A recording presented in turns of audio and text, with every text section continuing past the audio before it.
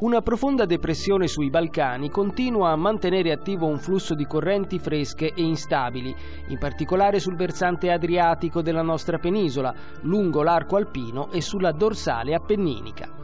Venerdì 16 maggio in Toscana cielo parzialmente nuvoloso per nubi medio-alte e stratificate.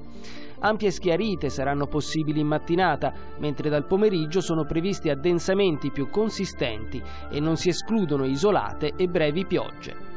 Venti deboli, mari tra poco mossi e mossi, temperature in aumento, più marcato nei valori minimi. Tempo variabile da sereno a nuvoloso su tutta la provincia di Lucca. Nella Piana temperatura minima 10, massima 23 gradi.